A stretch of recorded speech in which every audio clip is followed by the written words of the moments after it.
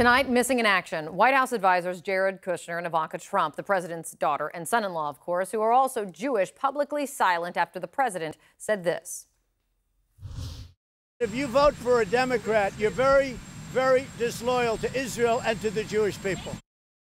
Those comments widely criticized as playing into an anti-Semitic trope of accusing Jews of dual loyalty, something that has been used for a long, long time to belittle Jews. Out front now, Keith Boykin, former Clinton White House aide, and Rob Astorino, a member of President Trump's 2020 re-election advisory council. Guys, thanks for being here. Keith, Ivanka and Trump are known to be strategic in how they weigh in and how they give the advice to the president. And we know that that definitely isn't always done publicly, as no one should expect it to when they disagree or need to course correct the president.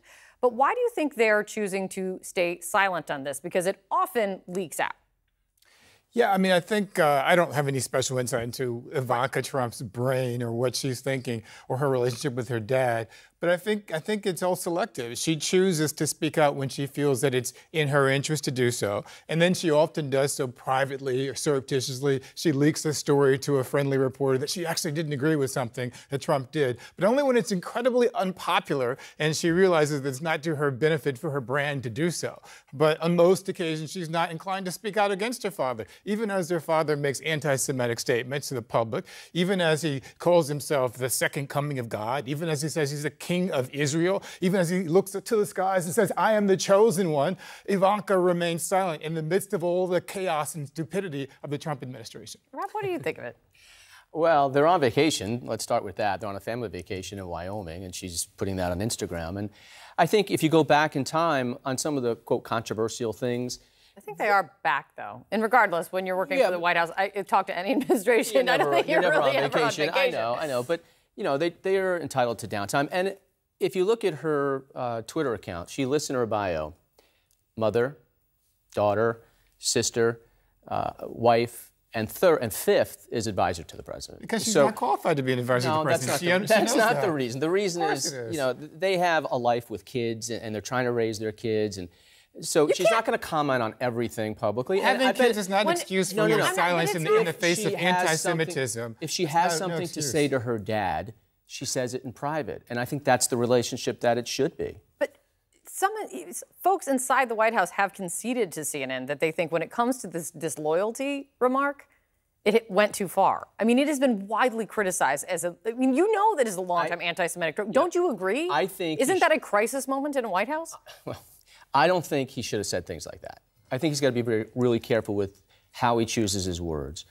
But I think what he meant to say is, and this is true, that, you know, traditional Democratic bloc voters, African Americans, Hispanics, Jewish voters, you really need to start looking at an alternative, and that alternative is the Republican Party and this president because of what has happened for groups across the spectrum. Everyone is doing better than they were 3 years ago. And that's the argument he's going to make. Anti-Semitic incidents have increased by 57% since Trump became president. You can't blame How are people doing better when people are chanting in Charlottesville, chanting, Jews will not replace us, and the president is morally ambiguous, threatening that these people might be very fine people. How are things doing better when there's a shooting, a mass shooting at the Tree of Life Synagogue in Pittsburgh, and the president blames the synagogue for not having guards there to protect themselves? How are people doing better when the president is tweeting out anti-Semitic tropes, calling Hillary Clinton anti-Semitic, and Kevin McCarthy and GOP are also engaged in the same things, attacking Tom Steyer, George Soros, and Mike Bloomberg? How are people doing better under those circumstances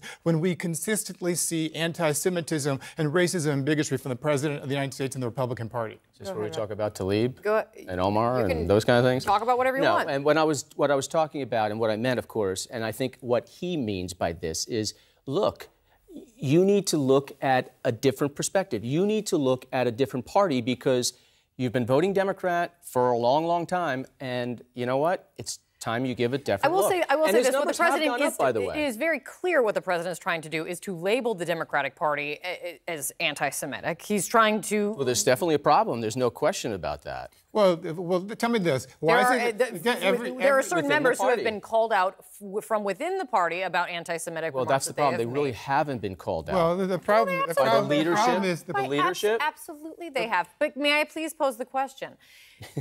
Right or wrong, what he's trying to do is to label the Democratic Party as anti-Semitic. This disloyal remark shows that in and of itself. Do you worry that it can actually have an impact on the party? Well, no, because, I mean, first of all, if there's any fixed principle in our constitutional system, it is that the President of the United States does not get to determine religious litmus tests for people. And you certainly can't set a litmus test that decides that if you don't agree with a particular government or particular administration, that means you are disloyal to your country or you're not being a good member of your faith. Secondly, the Democrats have won the Jewish vote in every presidential election since the creation of the State of Israel in 1948. Hillary Clinton got 71% of the vote. Barack Obama got 78% of the vote. There's no indication that trend is going to discontinue, especially when you have an anti-Semite in the White House who refuses to do anything when anti-Semitic incidents are on the rise in his own administration. Rob. Well, that's projection. Right now, you've got a cancer growing in the halls of Congress, members of the Democratic Party. Some Democratic Jewish leaders have certainly spoken out against what they've seen. And unfortunately, though, when it really came to the rubber meeting the road, they would not specifically condemn them in their congressional I will say, though, it does resolution. not help. As we leave it here, it does not help, though, for the Republican Party hearing what you do hear from the president on the top. Really quick, because I'm just curious. Do you think Jared Kushner and Ivanka Trump, do you think they have the kind of weight that people try to say that they do with the president? Yeah. I think as any son-in-law and daughter would, definitely. I think they talk in private. They should. Again, then when there is a crisis and your father slash it's boss all about is being grifting accused of and branding. anti-Semitism, But I it's do whatever wonder works why. for their All right. brand. It's not fair is to what they expect will them to speak out put out against him there. in public. That just It's not fair to expect them to That's speak what out you don't against expect. anti-Semitism. Out front